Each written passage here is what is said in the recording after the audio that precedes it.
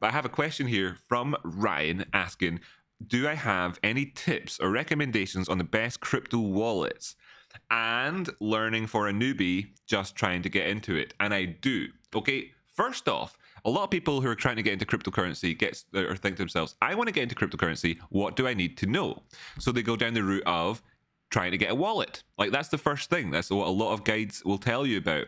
Now, you don't necessarily need a wallet in order to be able to operate in cryptocurrency land. For instance, you have the likes of Coinbase that are custodians of crypto that will operate and kind of give you a wallet where they'll look after your money for you. Now, this means that you're leaving that responsibility, in a sense, with somebody else. And if they were to get robbed, then you'd get robbed too. But that's always been the case in a way, like an old school bank. Think of it back in the day, like, you know, in the Wild West. You could keep your money under your mattress in your house, but you might get robbed by bandits. You could keep your money down in the bank downtown. Now, it's way safer. But of course, all the bandits know that that's where the money is, in the bank, right? So, you know, it's a kind of give and take scenario. I think it's actually more or less mostly okay to leave your money for the most part on exchanges, although you do want to be able to have access to it, withdraw it, and all that. But in terms of wallets, if you're looking for a wallet, you've got two ways to go, digital or hardware. Now, digital has its own sort of ways to go. Digital where it's just you, or digital in a sense where it's custodian and someone else is doing it. That would be what Coinbase is like, that sort of third option there. If you want to do it digitally yourself, there's apps like Trust Wallet, for example, a pretty good one that was kind of put out there by the Binance team or is endorsed by them or something like that. Certainly is a good wallet, Trust Wallet, I think. There's plenty of others out there. Would not like to get into any wallet which is based on or likes or promotes or potentially like pushes the Ethereum ecosystem particularly. I'm not going to recommend MetaMask, for example, unless you specifically want to get into ERC20 tokens and Ethereum and pushing those around on the network. You're going to be exposed to huge fees. If you're just new into crypto and you're looking to get involved, by all means do. Get a MetaMask, get a wallet, get involved in Ethereum, and buy some NFTs. We have NFTs that you can get as well. There's a link in the description to this video, and they're sold on Ethereum. Now, it's great and everything, but and I really do, you know, love Ethereum. However, brand new into it, you're looking at using a digital wallet, which is a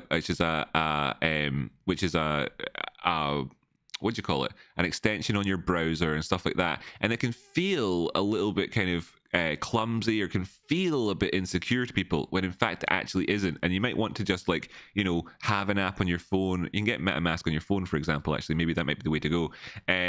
Where you feel like it's contained a little bit more.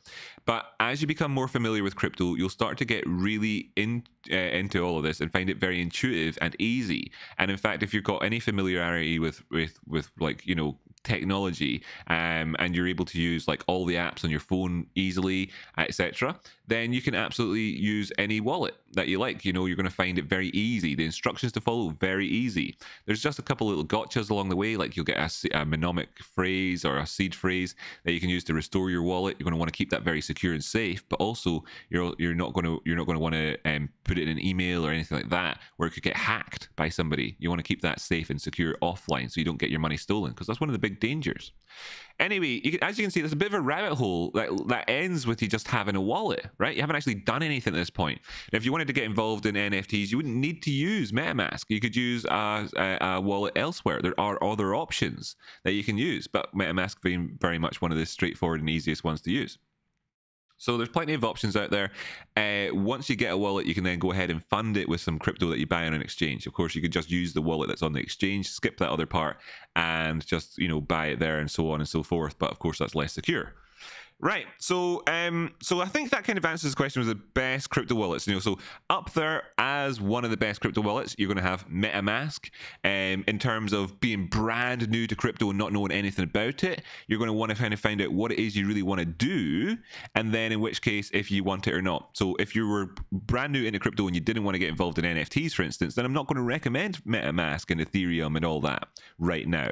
If you're brand new to crypto and you do want to get involved in NFTs, and that's exclusively all you want, then I'm going to exclusively recommend MetaMask and going off to like OpenSea or something like that.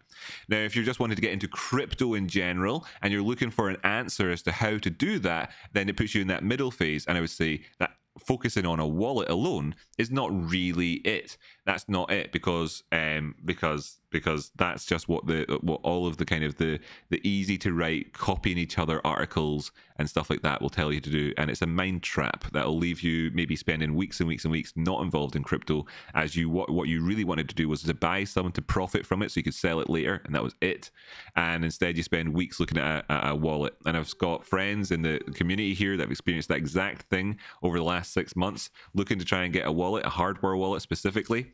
Now, if you are looking at hardware wallets, I'd also look out to see which ones are more reliable than others. You've got the likes of Ledger, etc. out there, but you want to go to see which ones have been like hacked recently, which ones have got. If you're really interested in hardware wallets, then you might as well do the full job and see if any of the hardware wallets can be hacked. You know, so if it got stolen, etc., and all that, that you would be able to, you know, if you're looking to get it properly locked down and secure. But it's a shoestring, right? How long are you going to chase it? That string can go on for hours, right?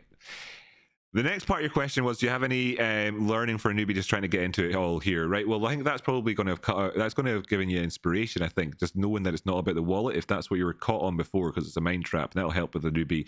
But there's plenty out there. I would say you use my affiliate link in the descriptions of these videos and stuff to join KuCoin and to join Coinbase and to join things like CoinMarketCap website, and take part in their giveaways. Well, they'll give you some crypto just for learning about crypto, right? One of the best ways to learn about crypto is to be paid to learn about crypto, and you can do that through these exchanges. So Coinbase, for example, do that, and so do KuCoin, and so do CoinMarketCap. Great stuff. By all means, please use my affiliate code so that you scratch my back and all that. But then and that'll teach you a lot about it. But what you're going to do is, if you get stuck into any one particular crypto, you'll find that you're probably in an echo chamber talking to other people who are telling you it's the best thing ever. And then, you could think that, not knowing that there's an equal, exact parallel conversation happening in another Discord on some other crypto and an equal in somewhere else, and that you can become isolated. You want to just have a broad look at things, look at the markets, look at how things are performing price-wise, look for trending assets, look for assets which trend maybe perhaps slightly differently to the other ones in the market, because a lot of them move together. Is there any correlations there between, does it tend to go up when Bitcoin goes down, etc.? Things like that to look for. And then really, to get involved in crypto, you have to start talking crypto to people. You're going to have to go out there and find out, because the thing about it is, it's like, as you can see here, I could keep this video going for the next 6 hours and talk non-stop about crypto. But so there's so much out there to learn, so much, and it's easy, it's accessible. And one of the great ways to do it is to be like in the Discord, talk in like need to know crypto thread, which is part of the crypto channel that's what the Discord name for rooms are, channels. In the Discord, and talk to like Dirty Jers, our friend from New Jersey that likes a whole bunch of different cryptos. He's not out there claiming to be like to be able to give you the answer to what 42. He's not going to do that for you with any crypto. But he's interested, he wants to help, and we want to grow that side of the Discord, and then there's me, like I'm a crypto YouTuber. I'll just prove it here with the last 10 seconds of this video by running my intro clip, actually, in fact. And thanks very much if you have been watching along here, if you've hit like so far, because I really do appreciate that.